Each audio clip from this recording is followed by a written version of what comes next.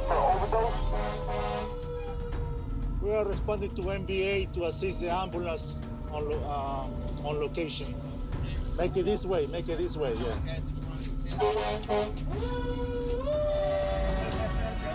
Just behind the COVID right here.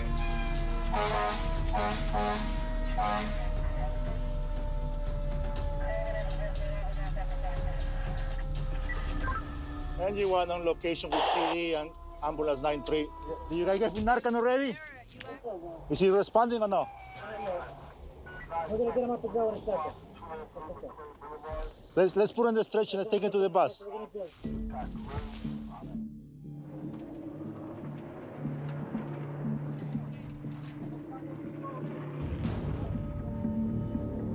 Be advised, I have a 4-car MBA with 1 patient overdose being treated by ambulance 93.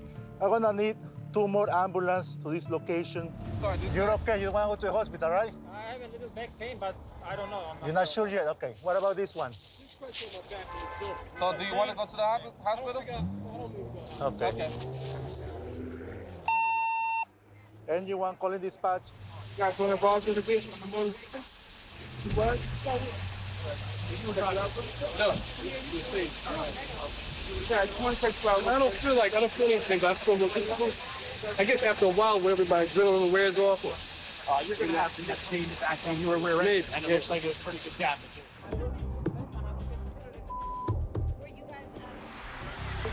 So we're on a scene of a multi-vehicle car accident. There's 4 cars involved. Unfortunately, the driver of the car that rear-ended everybody overdosed on an unknown type of drug, which appears to have caused the accident. Now we have 3 victims. The overdose victim has been transported to the hospital. The 3 other victims are inside the ambulance with relatively minor injuries, some neck pain, some back pain. But at this point, they're refusing to be transported to the hospital now. And if later their condition worsens, they'll call an ambulance back and be transported to a local hospital.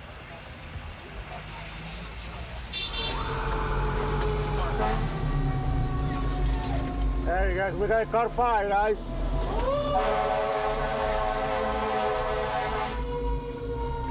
Pass it up, right? Pass it. Or go to the right.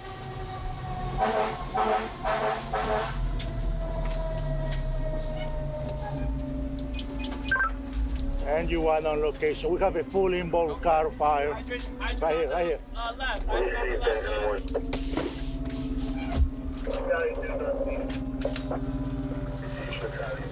Let's give me some show.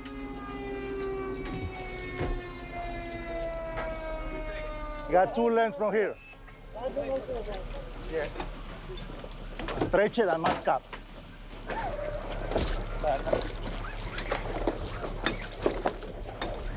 Right there. Ready. Let's go. I got it, Cap.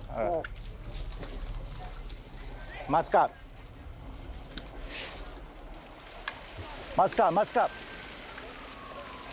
Let's go, wait, let's go.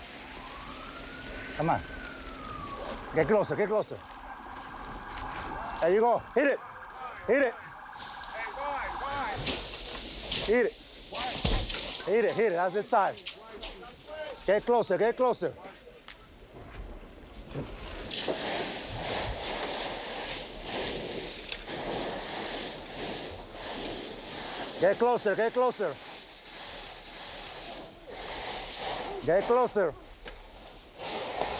Right there. Keep it right there.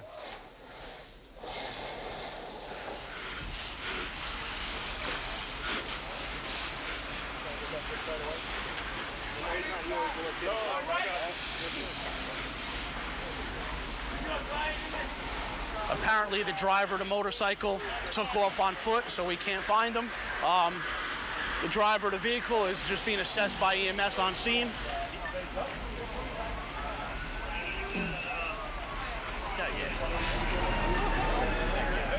There's not that much damage to the motorcycle, so whatever he hit had to catch it, just had to catch something just right.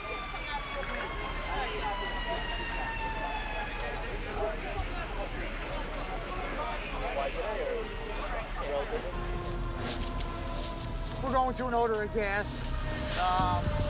We're going to be pulling up in a minute here where they're going to be the first to enter. Rider 1 call dispatch. Numerical on Madison Street, please. 85 Madison Street, 85. Receive.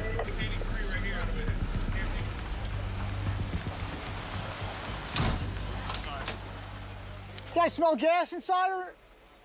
No? Okay. They were working out here though in the street today? Yeah, they were the whole block. They were digging it up? Yes, sir. Yeah. Negative this time, but Somebody called in that they smelled gas out here, that's all. There's this building? Yeah, right in front of 85. there's another spot over here that looks like it's freshly. Yeah. 85. Yeah, 85. Oh, I smell a dead animal, to be honest with you. That's what I smell. You smell a dead animal too. Right? You got that whiff? Yeah.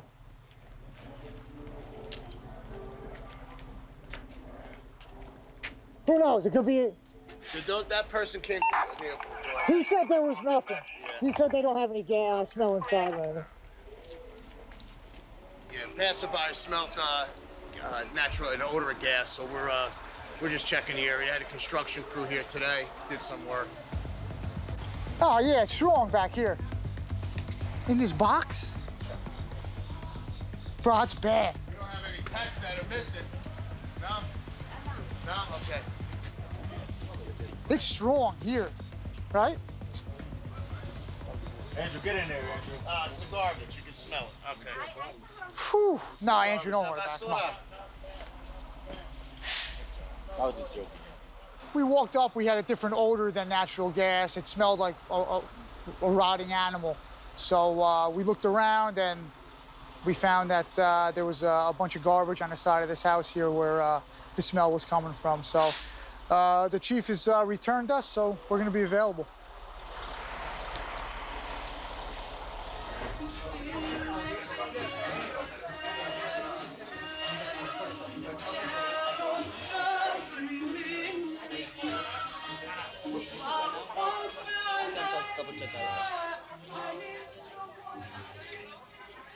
Where are we at? Which one?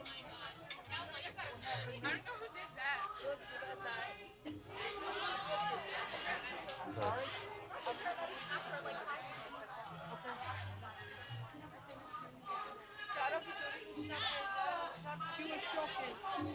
She's drinking. Yeah, she's choking. Drinking. Oh, she was choking? She's okay now. Okay. All right, so we're just going to check her vital signs. We got to make sure that they just want discount and just let us go. But we have to check everything because you just never know what's going on. So we're going to check her blood pressure, pulse, respirations. We did just check her temperature. Because understand, we're still looking for signs of the coronavirus as well. All right. I would say get her home. Yes, yeah, we just checked her. We just checked all her vitals and she's doing okay. I was passing by and I think I saved her life. I just All right. pushing her like under her breast. Yeah. So she's just. Oh, she was choking. Oh yeah, she was choking. Oh, good job. Thank you. Yeah, I think you. I did it right. All right. Well, I mean, she's alive, so you did it right. So, What's your name, pal? Baz. Baz. Yeah. I'm Chief McDermott. Nice to meet you, Brian. Thank you, Chief. Appreciate it. Well, everybody, look at our hero, Baz. Excellent job. He saved her from choking. Appreciate it. All right. I'm just So happy she's okay. good. Thank you you, very guys. much, pal. Really. That's good. We got to make sure we get your name too. Absolutely. All right. We got to give you an award. Thank you. Mama. All right. All right, good, great story. So she was choking. We have a hero in our midst, Mr. Baz over there, and that's what we love, our citizens taking action. You can't ask for a better story here, where she, and amongst all these people, he recognized that, took action, it's great. Thanks again, Baz. Absolutely. Appreciate you. Awesome, good stuff. My hero. All right, fellas, thank you. All right, thank you very much. Thank you. Have a good night. You guys got it. This is a great place. This is excellent. How's the food? Good? All right, I'm in. I'll be coming down. I love it. Very cool. All right, my friend, have a good night.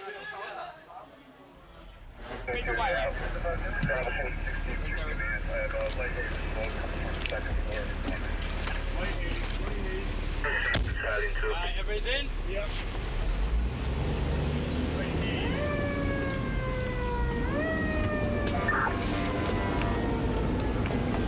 Right now, responding to a possible building fire. The chief on scene is reporting light smoke in the area. Engine 112, engine 4, you're going to have the C5.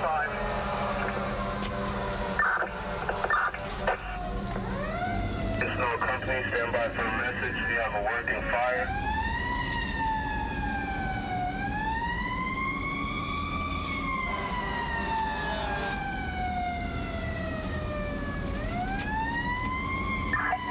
Morning, Battalion 2.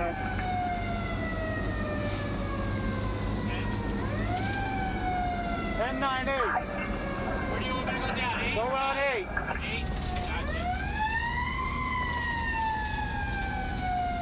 Gotcha.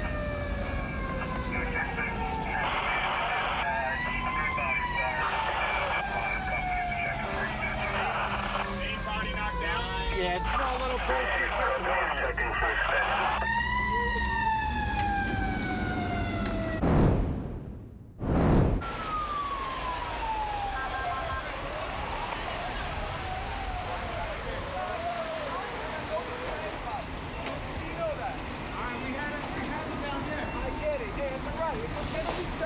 Somebody has to get water. Yeah, come on. Give me one guy. Give me one of your guys. I'll take a guy from forward. What's his name right there?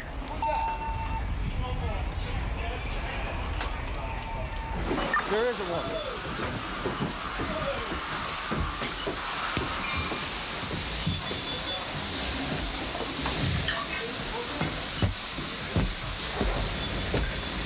Oh, back up. Leave it. Little heat. Leave it.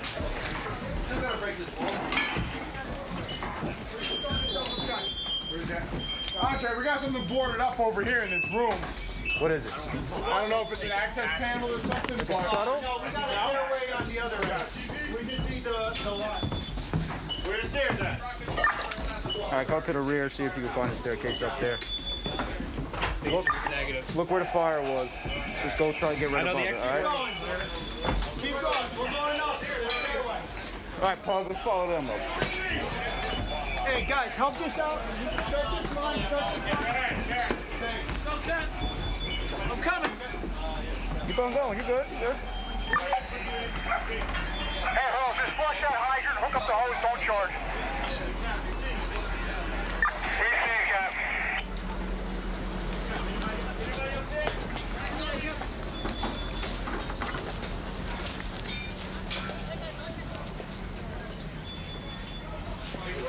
I don't know, man. I'm looking for it. There's nothing on the first floor.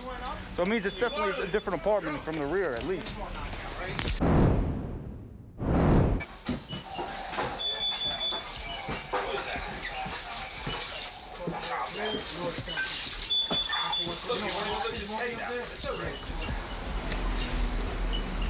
Looked like it was unattended cooking. Got away from the chef. Caught the cabinets a little bit. Didn't get into the sheetrock at all. So first two engine made a quick stop. Otherwise, this could have been a nice little fire. So good job by engine 5.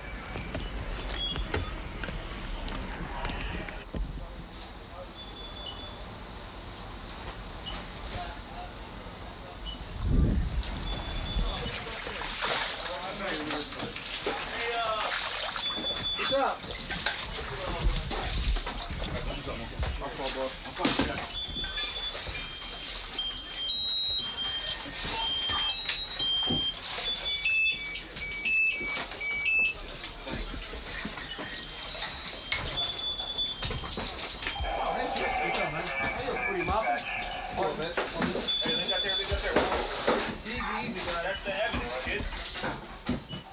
Hey guys, I'm Matt Iseman from Live Rescue. Subscribe to A&E for more videos and catch full episodes on aetv.com.